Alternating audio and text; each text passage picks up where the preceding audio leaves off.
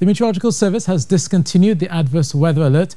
We're now back to green level, but we have seen those showers and that flash flooding in Diego Martin, but most of that activity has cleared the island. So we're likely to see a lot more fairer conditions as we go this evening and overnight, with brighter weather expected at least for the next few days, barring those brief showers. So still across Tobago then, scattering of showers are still possible, but none of the heavy rainfall that we have been seeing over the last few days. Temperatures tonight dipping as low as 24 degrees Celsius, and through tomorrow in Trinidad could it get up to 32 in the morning, maybe even 33 by the afternoon, barring that brief shower over western areas. Heading offshore, most of the winds should be gentle from the southeast at 10 knots. Be mindful of the long north period swells of 14 seconds. Looking at moderate choppy seas out in the Atlantic, 2 to 2.5 meters, but around the Caribbean, 1 to 1.5 is expected. And we got your high tide through the morning as well.